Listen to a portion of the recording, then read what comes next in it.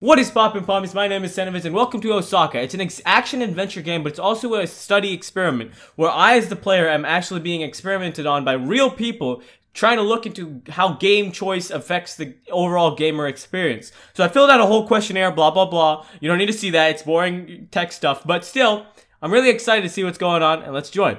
So you are new to the city of Osaka, enamored, but mostly just nervous. You have always wanted to visit Japan, but you did not think you would feel so stranded. It could be simply because your hotel is too far from into the insides of the city. It could be because you have not traveled alone in a while.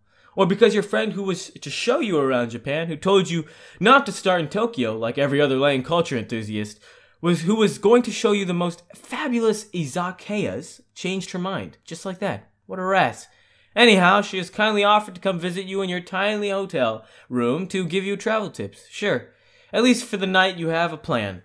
She comes! It's surprisingly nice to see her, especially to hear her voice. You feel at home and start to feel confident about your trip.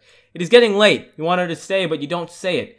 She abandoned you after all. You are about to say your goodbyes when you hear loud voices in languages you don't understand blast through the window. She's alarmed as you are. There are more penetrating voices now coming from the corridor as well. What? She looks confused. Why are they doing this? We should get out of here, she says in a hushed tone. You are scared and clueless. Why are they doing what? No reply. You can see she knows more you can see that she knows more than you, but wouldn't say. You look around. Well, we can't possibly get out of here. There's a tiny window, and I'm guessing the front door isn't safe either. She says, who knows, maybe it is, maybe it's nothing. Crazy noises continue. We should split our chances, though. You stare blankly. I don't understand. God, we need to hurry. She cuts you off. Pick one.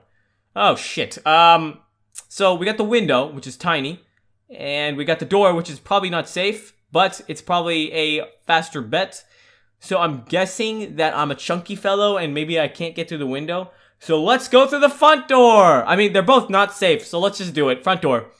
Alright, being a tourist. Alright. Okay.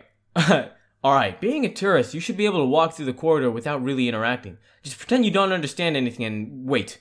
You don't need to pretend. She chuckles. Actually, yeah. I will climb down the window. Run when you get downstairs and I will see you around the second block.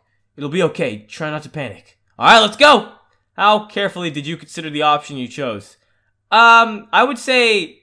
I would say around here. 68. 60... I would say 72. Around there, yeah.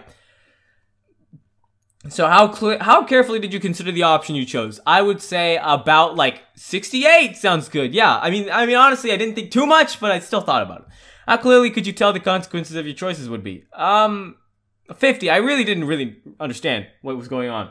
How free did you feel to choose between the options in the game? I felt like there was something holding me back. I don't know why.